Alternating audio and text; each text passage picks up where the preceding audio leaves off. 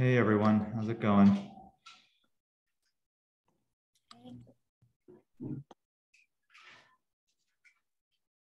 Vivek, do you have this? Are you able to screen share? Did you get that to work for you?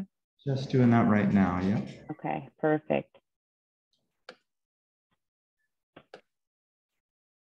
And just so everyone knows, the cases are meant to be interactive. So it's given that these are smaller groups, if you can turn your camera on so we can have a better kind of small group discussion, I think it'll make it a better session.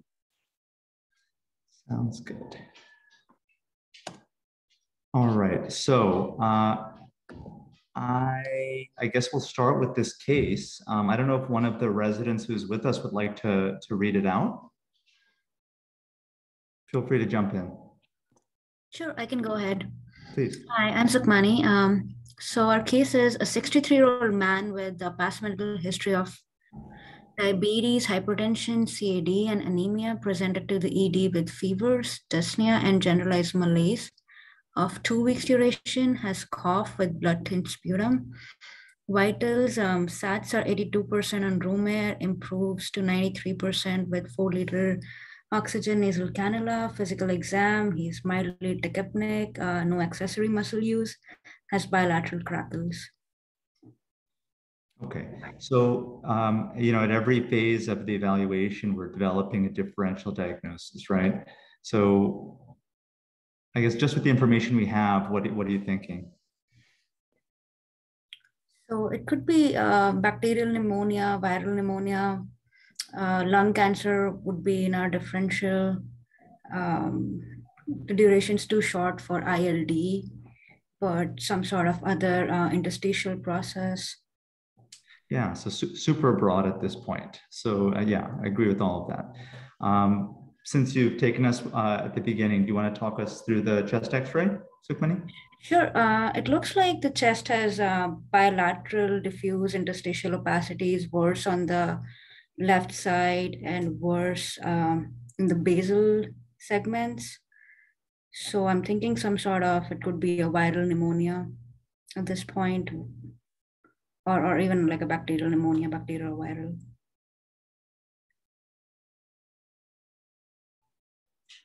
Yeah, I think that's a good way of approaching this, and it's a good read. Now we have a CT of the same patient. Would someone else like to walk us through some of the key CT scan findings?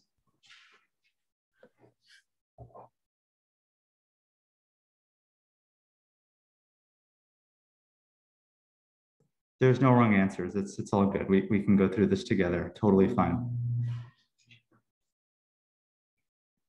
So I see bilateral kind of ground glass-ish opacity is kind of diffusely noted, sparing the periphery, so more centrally focused. And then area of consolidation kind of in the left middle lobe. Yeah, absolutely. So I agree. It's diffuse ground glass. It's bilateral. It seems to involve multiple levels. It's not just at the apex. It's not just further down. Some areas are more consolidated than others. So the lingula is the right middle lobe of the left. So it looks like it's involving the lingula, very likely in the left upper lobe, and perhaps some small bilateral pleural effusions. I would agree with your reading. So you are a brand new fellow. You get called with this exact presentation. What's your differential? So Sukmani took us through some of the initial thoughts that came to her mind. Does the information we have narrow this down at all? Anyone feel free to jump in.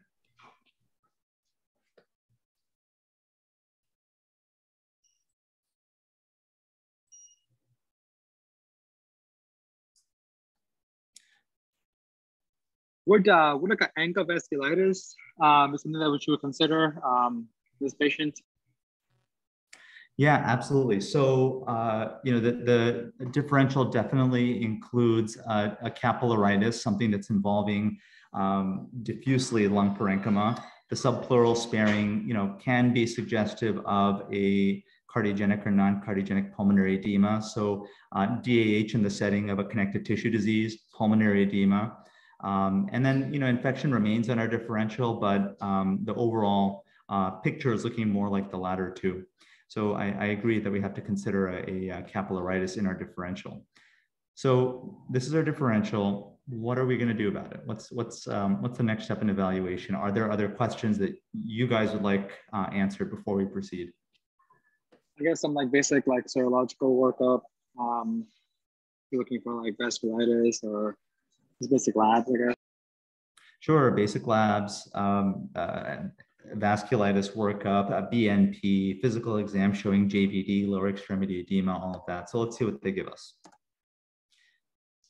Oh, patient went downhill really fast before we got all of that. It looks like the patient was intubated, and it looks like they're requiring 5 of PEEP and 50% FiO2, and has a 7.5 ET tube. Your plan is to perform a bronchoscopy.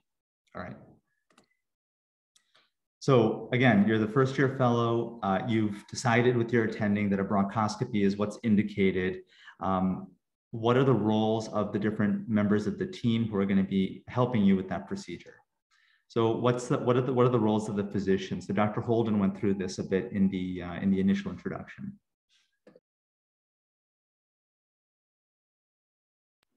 I guess figuring out the size. What was that? I'm sorry? The size of the bronchoscope. Yeah, so you're going to pick what kind of bronchoscope you want. You're going to decide the type of anesthesia that you'd like to use for the procedure. You're going to engage with the anesthesiologist about how do we plan for this and how do we help this go safely. Or if you're doing it under conscious sedation or at the bedside in the ICU, deciding the medications that you'd like to use. These are all the kind of physician level decisions that you'd have to make. And perhaps most importantly, discuss it with the patient or their family. In this case, the patient is intubated. So getting accurate and timely informed consent is key here. The informed consent conversation is a difficult one. I think when people are starting out, we all want to have a very positive view about everything going really well, and that's usually what happens. But for me, I like to use data that we have from the Acquire registry, from other sources, to try to give some concrete ideas about what to expect in terms of risk. Okay. It's tough because you're applying data that comes from very, very large series to individual patients. You obviously have to tailor that. But what are some of the risks that we might want to cover when we're talking about risks of bronchoscopy when you're getting consent? You can just throw some out and I'll give you the numbers that I know and how I try to frame those risks to patients' families.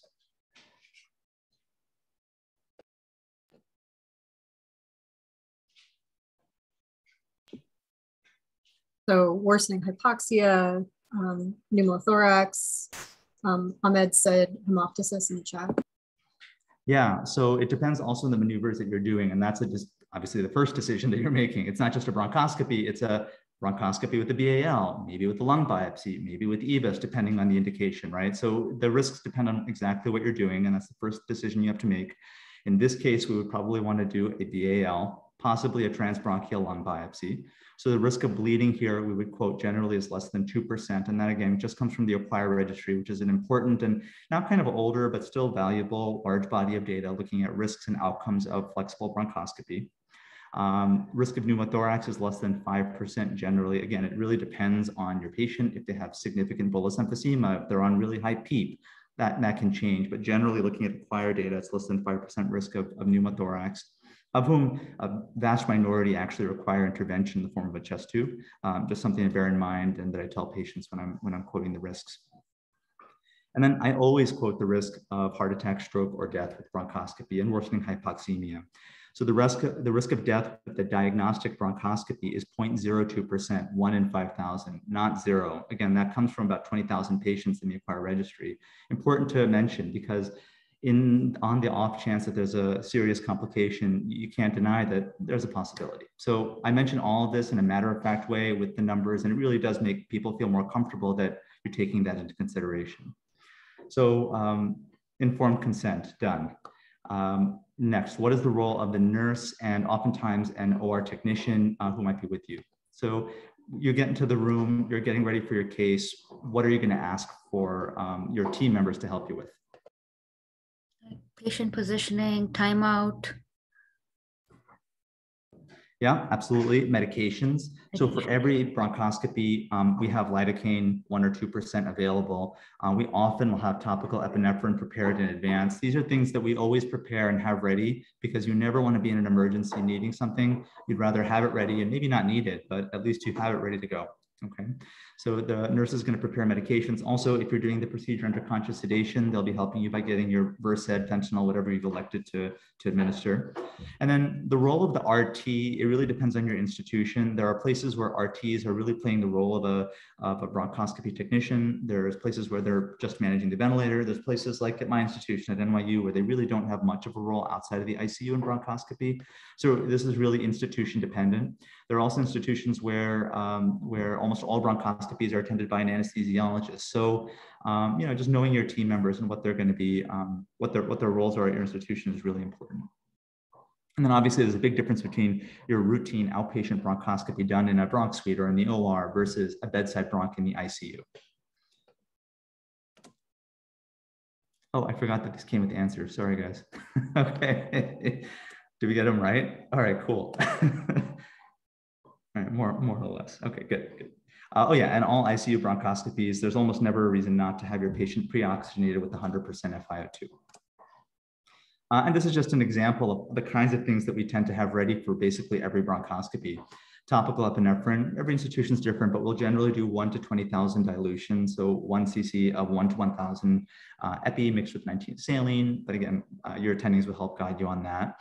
Ice saline causes vasoconstriction. So for endobronchial bleeding, especially, it can be really helpful for rapid hemostasis.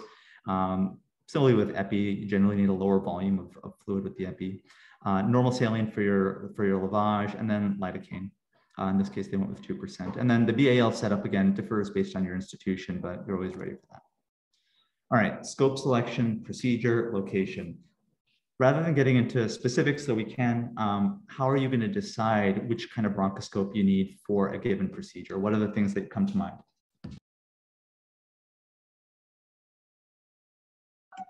Diagnostic, therapeutic. Yeah, so the first question is, how am I accessing the airway? What do I need to do is the second question. So for a BAL, for any procedure, my bias is I would like the biggest scope that I can have that allows me to ventilate the patient and do the job well. That's generally going to be a scope with a 2.8 channel. Our standard therapeutic bronchoscopes, that's the size for Olympus. The diagnostic scopes generally have a 2.0 channel, and they're great for you can do a BAL through a diagnostic scope in a patient who's already having hemoptysis. You might want to be just prepared with therapeutic scope up front. So generally speaking, a 2.8 channel is going to be your go-to. There are extra large bronchoscopes. The XT190 bronchoscope has a 3.2 millimeter channel. You'll rarely use that. That's pretty much just for therapeutic bronchoscopy. There are also ultra thin, of course, bronchoscopes more for accessing peripheral nodules. So in this case, we're going to pick our bronchoscope on the fact that the patient has a 7.5 ET tube and that we're doing probably a BAL in this case. So a 2.0 channel scope is going to allow us to both ventilate the patient and do what we need to do. Procedure. So we already kind of talked about this. The decision here is, do we need to do a transbronchial lung biopsy or not? A lot of reasons why you might or might not do that, but it's a question that you need to at least ask as a first-year fellow, and over time, you'll get more comfortable answering it. And there might be differences of opinion in how to approach this to begin with. And then location. I'm not sure if location here means anatomic location, but let's say it does. How are you going to decide where to do your lavage here? Based on imaging findings?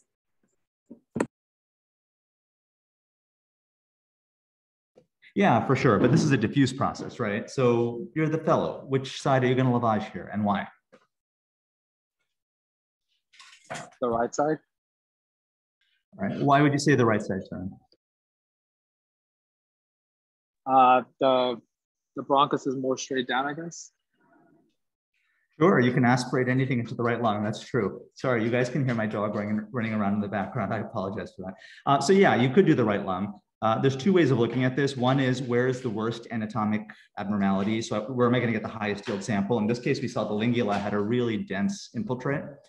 Thinking back, the other way of looking at it is, where am I going to cause the least harm? So I generally pick the sicker lung to work in, because then no matter what I do, whether it's a lavage, a biopsy, it's being done in the lung that has, we're retaining the lung with more reserve untouched.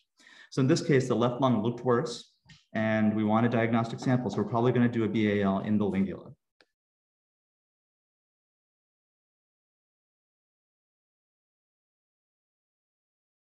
Oh, good. I swear I did not look at this and they agreed with me. So that's cool. Let's keep going.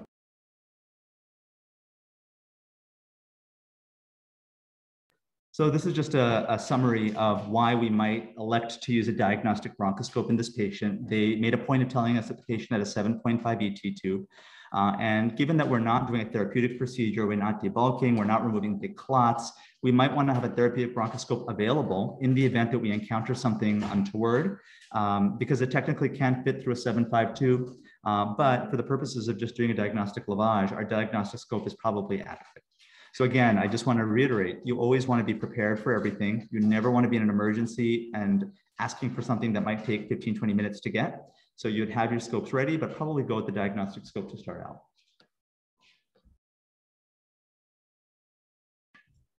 So what is bronchoalveolar lavage? This is a way that we try to sample the lung parenchyma while we're not in the periphery of the lung. So we're still in relatively central airways, but we're using saline to try to get a sense of any abnormal cell counts, any bacteria, viruses. Sorry, one moment.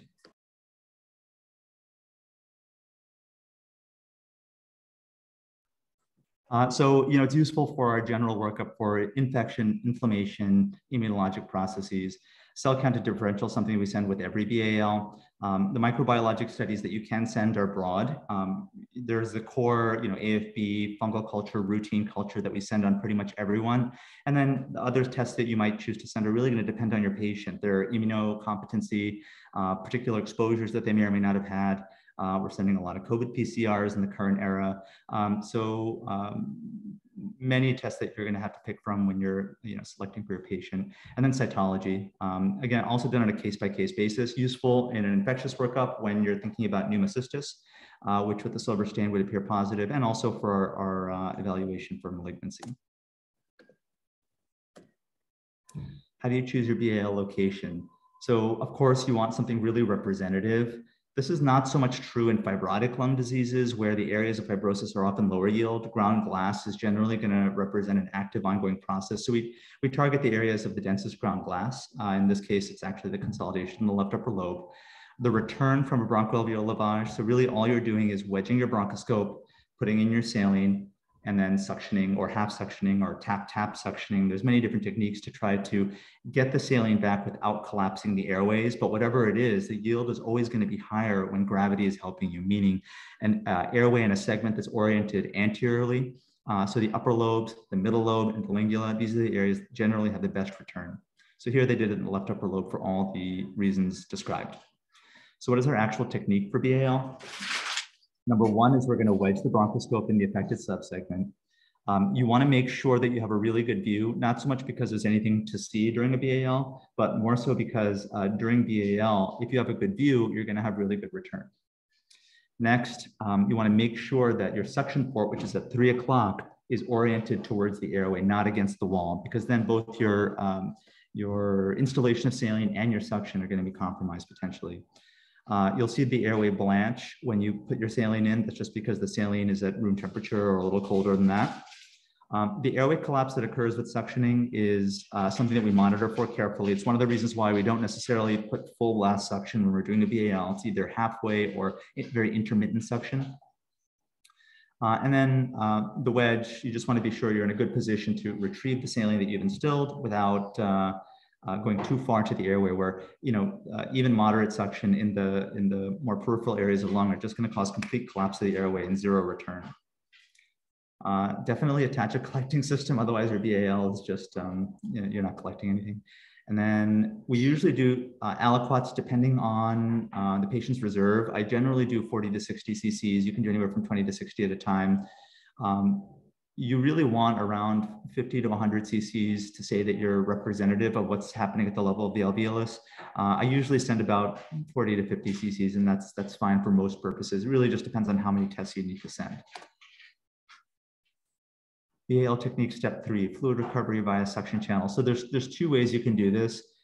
You can do suctioning, which is what we do in the majority of cases. Many people and at many institutions, using the syringe that you instilled the saline with, you can actually apply negative suction with your hand. There's a lot of advantages to this. You have a lot more fine control. You're watching the airway. You're making sure your amount of suction that you're applying with your hand is not enough to collapse the airways. Sometimes you don't get quite as much back, so we'll often do a combination of manual and wall suction. But ultimately, you want to be sure you get at least 30% of what you put in to be considered adequate. Also, the more saline that you put in that doesn't get retrieved, the patient has to cough out, and that itself can cause fever. It can be quite inflammatory for patients. So this is an example of using the suction, the biopsy port to perform BAL. I think this is a video, so I'm just going to play it now.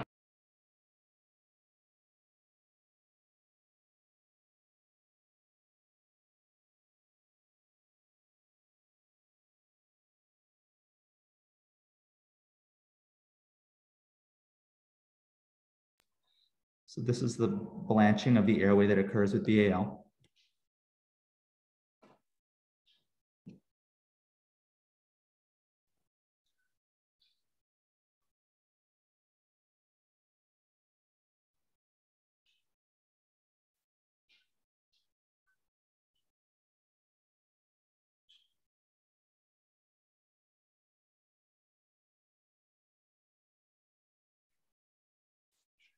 And now they're suctioning back.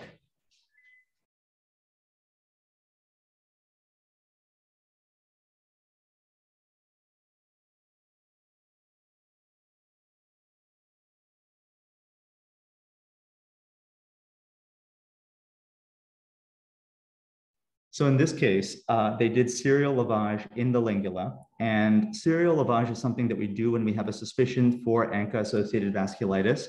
So if you have a transbronchial lung biopsy and you're bleeding from that, and you bled, meaning it's not ongoing bleeding, then you would expect that if you put in 20 cc's of saline and take it out, and then you do it again, and then you do it again, each time it should get less and less bloody because the source of bleeding is not ongoing. With a capillaritis, that's not really the case because you have ongoing injury at the level of the pulmonary capillaries. And so persistent bloody BAL or increased blood in BAL on serial aliquots is considered to be diagnostic of DAH.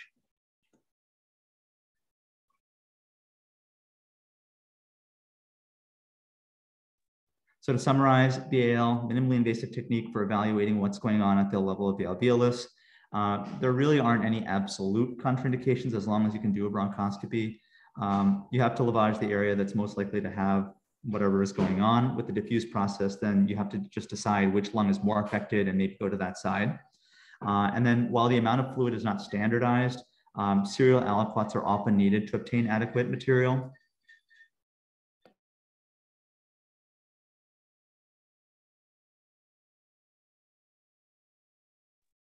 All right, so that was a rough summary of BAL. Does someone want to take on case 2?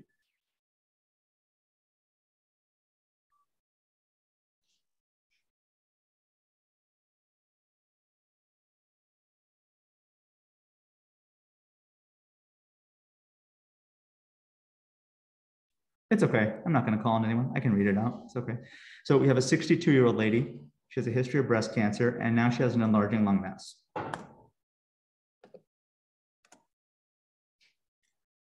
So I think without the term systematic four-box approach, this is something that you're all very familiar with from residency, that our evaluation is going to take into account their initial exam, initial diagnostic workup. Think about whether a procedure is indicated, and if it is, what our safety profile for the procedure is, whether it's actually the best choice, what the alternatives are going to be, and obtaining informed consent with all that in mind. Decisions regarding a procedure. So we've kind of already covered this, but what's the perioperative care? What's the discussion with the anesthesiologist about the approach to anesthesia? Do we have the necessary equipment? Are we ready to deal with complications? And then long-term, what do we do with the results? And how does this fit into the patient's natural history of their disease and the evaluation of that disease? So this is the four things, the four broad categories of how we approach someone with, in this case, concern for metastatic cancer. So where is the lesion located? In this case, discuss the four-box approach. So let's get back. This is the only imaging we've been given where there's a lesion. So how would you guys characterize this?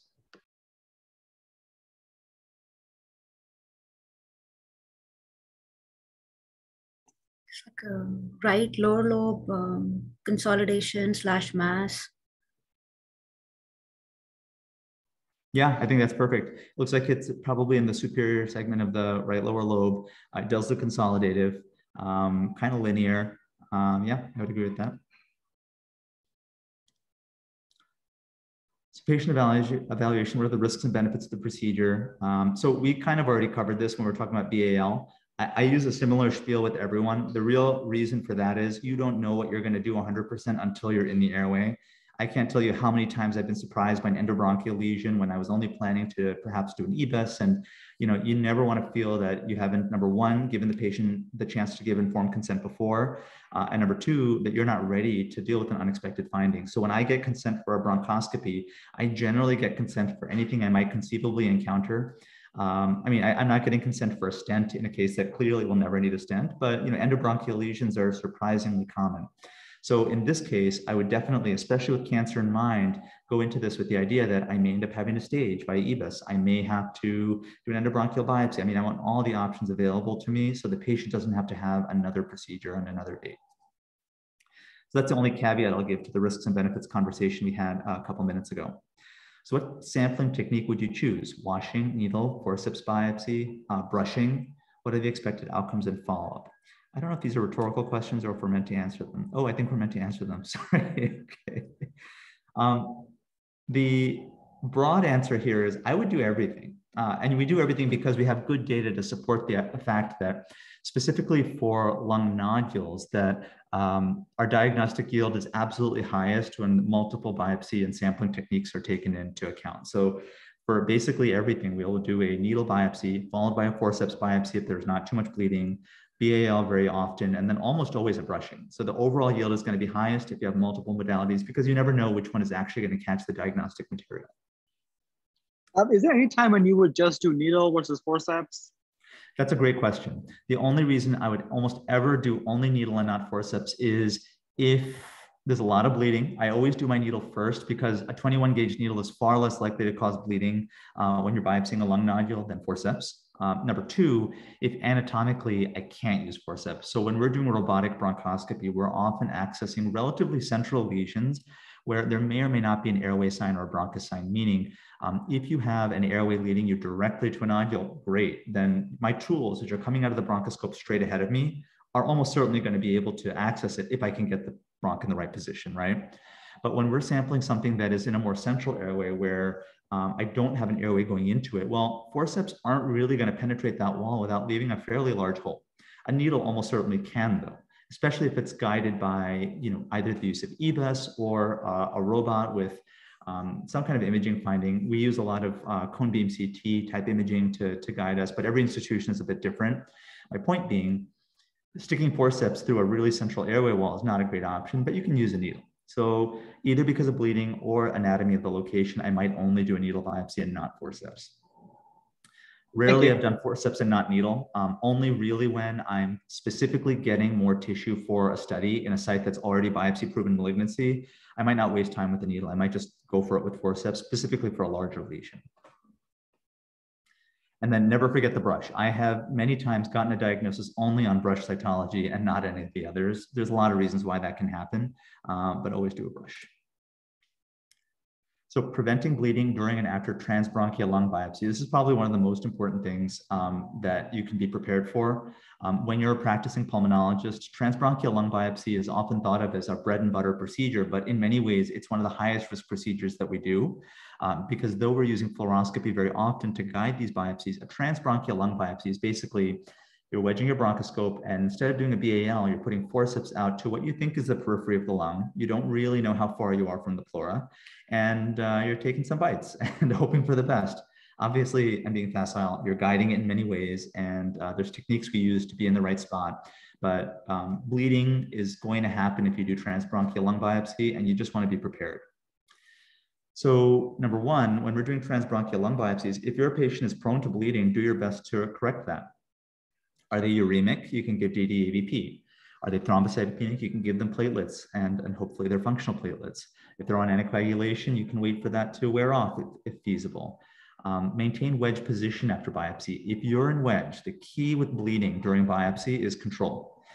If I'm bleeding from my right middle lobe, as long as it's only my right middle lobe medial segment that's bleeding and the blood isn't going anywhere else, well, then I have a whole lot of other lung ventilating.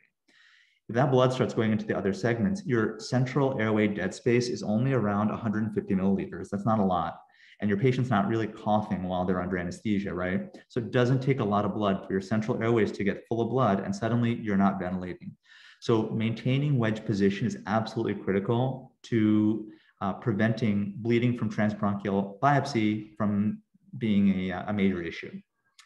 Avoid a ton of suction during biopsy. I find that suction after bleeding during transbronchial biopsy just makes things a lot messier. Obviously, you're going to suction a bit just to see how much blood there is, but holding down suction just whips the blood around and makes it a lot harder to know what's going on.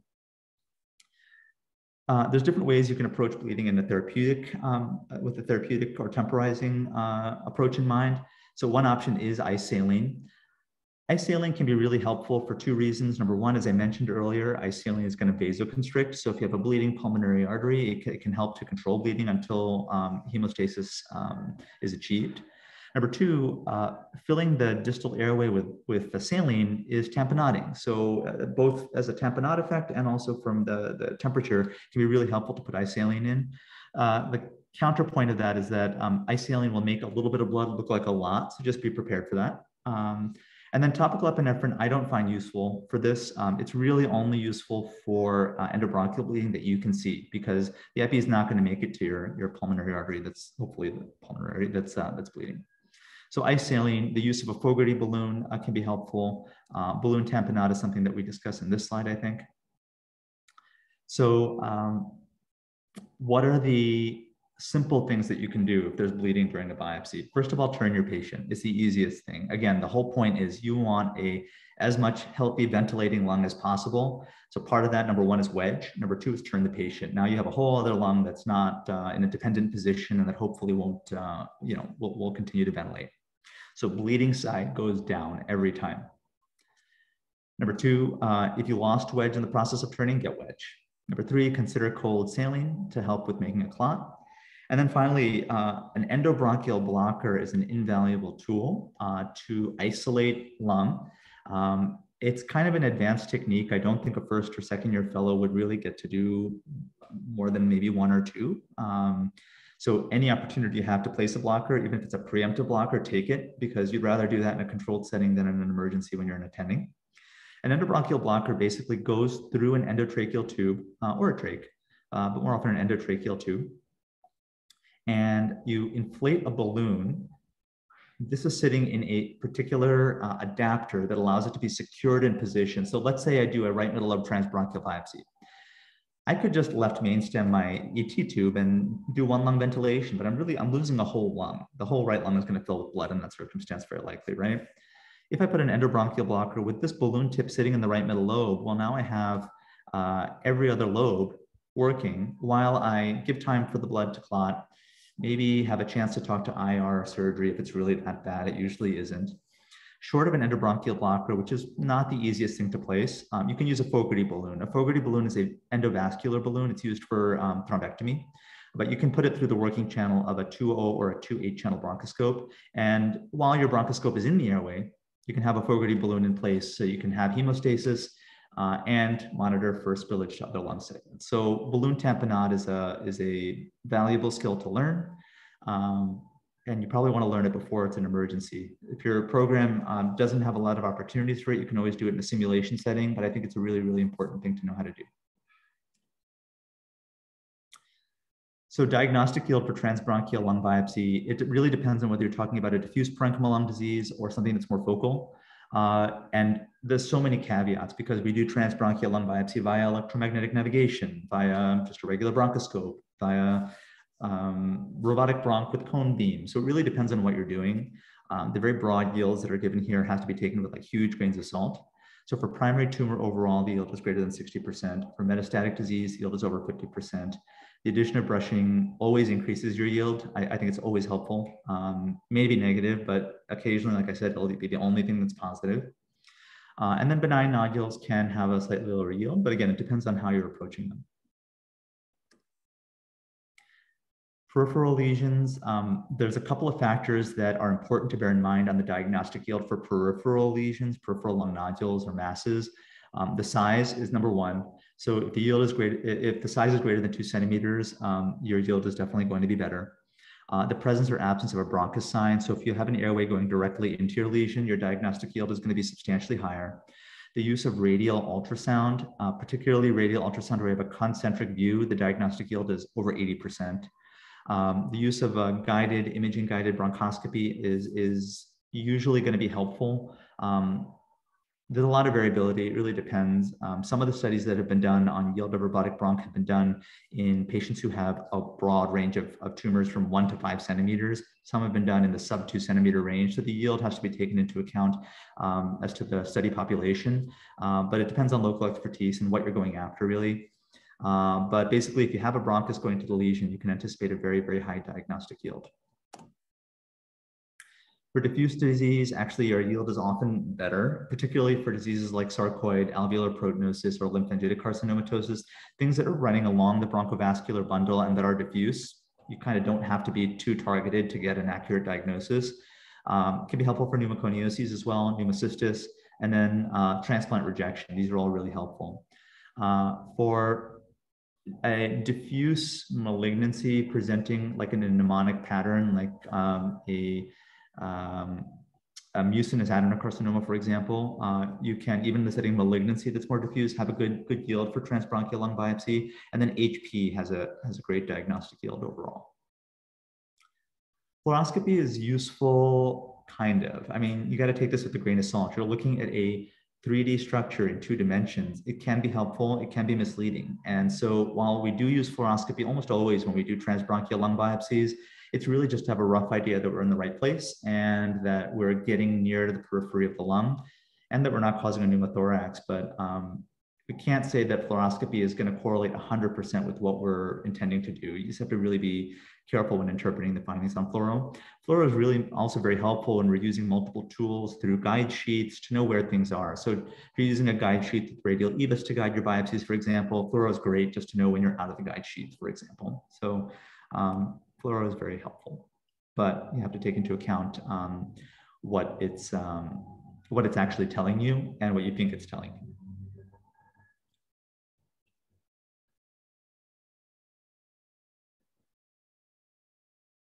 So I think this is describing overall complication rates of transbronchial lung biopsy with the pneumothorax rate of around 4%, bleeding of around 2%, and death in 0.1%. And this was a retrospective review of, this is a review of 22 prospective studies done from the 70s to the 90s. The AQUIRE registry is a little bit more updated, and it shows comparable findings, a lower risk of death in the AQUIRE registry, but comparable bleeding and pneumothorax rates.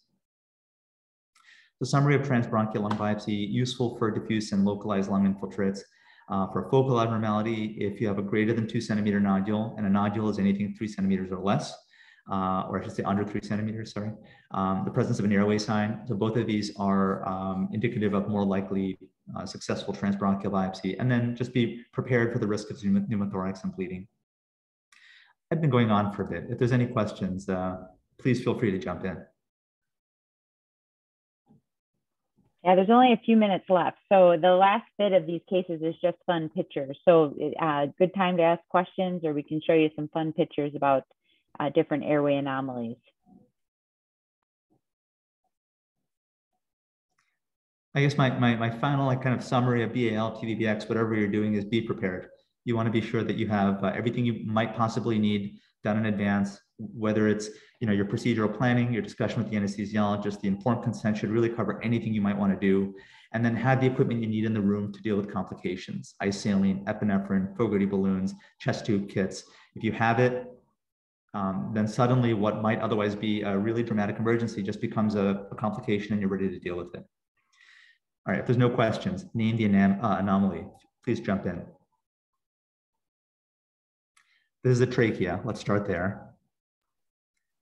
This is the cartilage. This is the posterior membrane. The right and the left quarters. Yeah, I was going to say, do you guys remember the initial picture? Christina, you may have an idea there, I see. Tracheal stenosis? So this is a specific pattern called a saber sheath trachea. So this is seen most commonly in people with significant smoke exposure, people who are older. It is somewhere in the realm of TBM and stenosis because it really has features of both. The posterior membrane is not really moving normally in this setting for the most part, and really, really common, more often a radiographic finding that's incidentally noted on imaging or bronchoscopy. But yeah, it's the saber sheath trachea.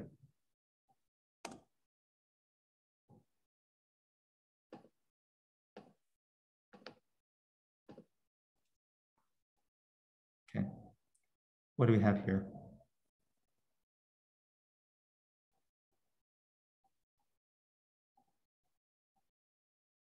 Just describe what you see. You don't have to know the name, but what looks different? The vessels are looking a little bit more prominent, and there's some pigmentation. Yeah, so this is SVC syndrome trachea. So that's a good catch. That in the setting of SVC syndrome, you do have neovascularization, you do have hypertrophy of vessels feeding the trachea, basically going back throughout the chest. You'll often see pretty diffuse neovascularity. So that was a really good catch.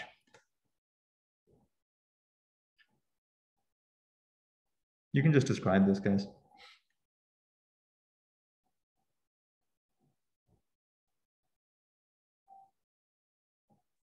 So again, we're in the trachea. This is not normal.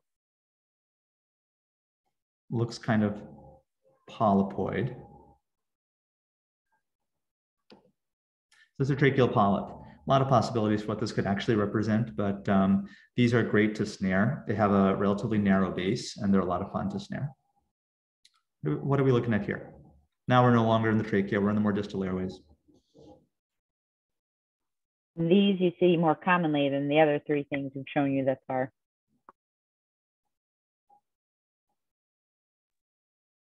Seem like mucosal ulcerations. Yeah, so they're often called mucus pits. Sometimes they're called diverticula. They're not like GI diverticula that are prone to bleeding. They're just mucus pits. They're benign findings. Don't biopsy them. How would you characterize this?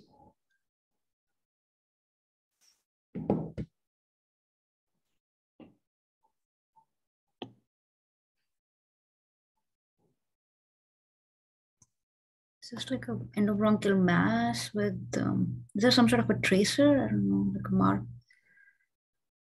I think it's just glare. It's a really juicy endobronchial lesion. I wouldn't call it a mass. If it's not 3 centimeters or larger, it wouldn't qualify, but it's an endobronchial lesion. It's smooth, it's at a carina.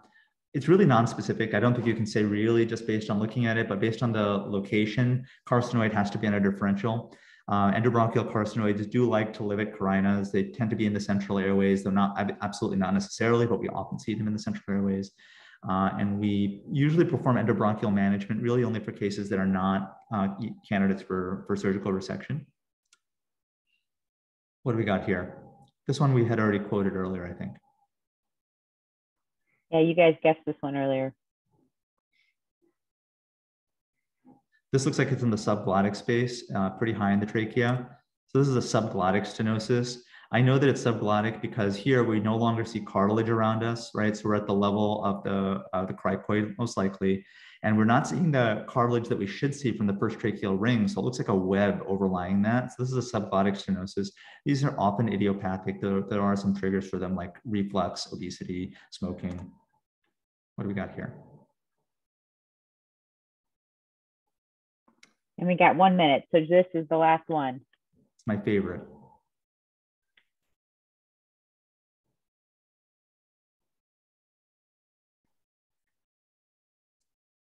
Tracheal papillomatosis, wear your N95. You definitely don't want to be cauterizing or doing things with these without appropriate PPE. So these are often HPV related, they're not necessarily, and tracheal papillomatosis is interesting finding. All right, thanks so much, guys. I think we're going to close the breakout room. Yeah. Thank you all for attending. See you all hopefully at ATS.